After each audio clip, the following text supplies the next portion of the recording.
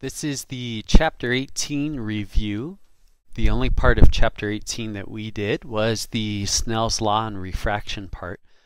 I have a couple videos on this channel, on the YouTube channel, that talk in general about using Snell's Law and also the critical angle, so I'm just going to run a couple problems here.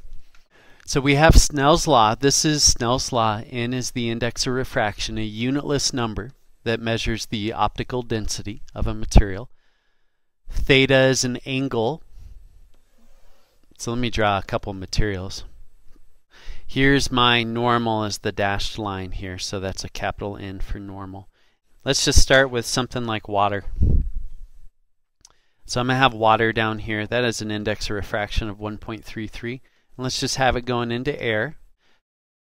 We'll go ahead and round out our index of refraction of air to be that, even though it is a little bit bigger than 1.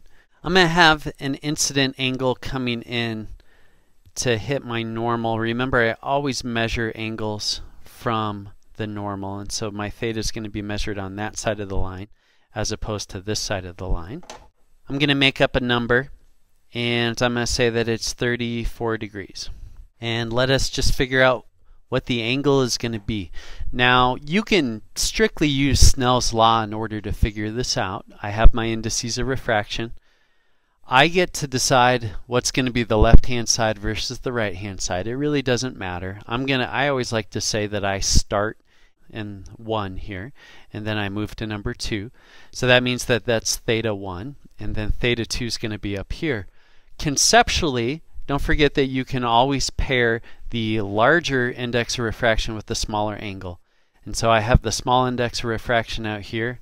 That means this must be a large angle coming out. So theta 2 hopefully better be bigger than 34 degrees. Otherwise I've done something wrong. So I go ahead and I plug in my numbers here. So I have the index of refraction of water is 1.33, unitless number, times sine of 34 is equal to the index of refraction of air times sine of my variable theta 2. This is nice and easy. I get 0.74 on the left hand side, that's still all unitless, is equal to a 1 multiplied by sine theta 2. So the 1 is it's unity, so I just have this is equal to sine theta 2. Now I have to use the inverse sine function in order to get rid of this part here. So it's going to be inverse sine of both sides. So here's that. Inverse sine of sine is what actually gets rid of it. So this is now equal to theta 2 over here. And inverse sine of 0.74 is equal to 48 degrees. So that worked out pretty well for me. Remember, I said it better be bigger than 34 degrees, and it was. So it looks like that worked out okay for us. Let's do a new problem here where I'm going to mix it up a little bit and say my interface is a vertical one. That means this is the normal going through here, and I'm going to just set that we are in some very high index of refraction material to begin with. So it's some crazy plastic or something. It's 2.2. And then we're going to have an incident ray come in. That incident ray, I'm going to set my angle here, always against the normal. So my theta, I'm going to say, if that's N1, then this is theta 1, is going to be equal to 12 degrees. And I'm going to have it refract. It's going to refract out like that. And here's going to be my theta 2. My theta 2, I'm going to go ahead and give us this value, and I'm going to say that it is 18 degrees. And what I would like to know is what is N2? Question mark. We plug this in. This will be fairly straightforward for us. N1 is 2.2 times sine of 12 degrees is equal to my variable, my unknown, N2, times sine of 18.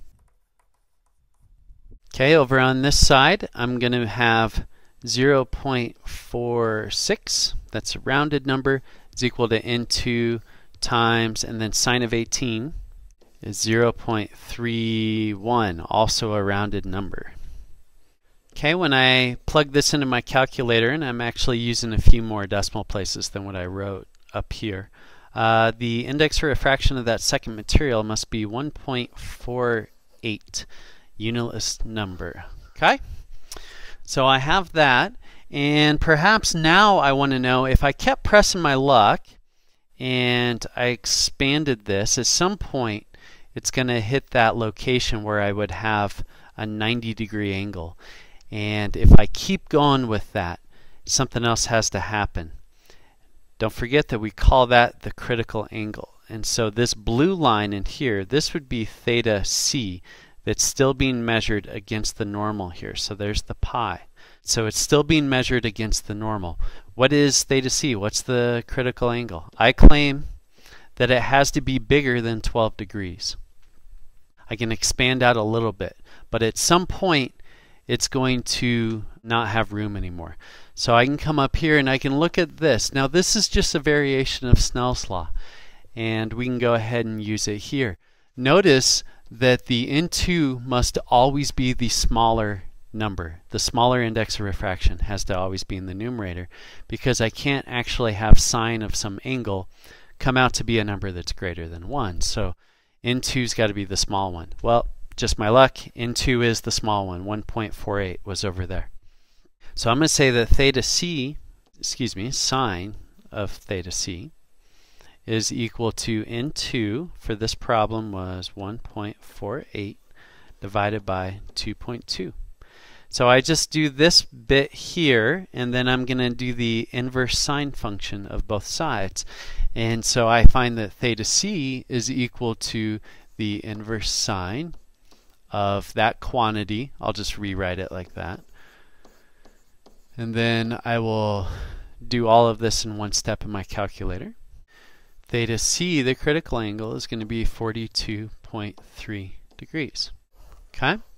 So that's as far out as it can go. And then this diagram's getting a wee bit messy over here. But if I took a really shallow angle, so I came in something like that with the green, where I'm going to say that this is 80 degrees now. Now I'm much larger than the critical angle. So 80 degrees is coming in, my incident angle is greater than the critical angle. That means that I cannot refract through the interface and go to the other material. I have to reflect out. So total internal reflection is going to happen. Angle in equals angle out. Measured again on the left side of things, but again still measured from the normal line here. That would have to be 80 degrees. Those are pretty straightforward. If you need some work with the conceptual, again, I'd point you towards the introductory lessons that I had prepared for you guys. If you think you got it all figured out, let your computer know.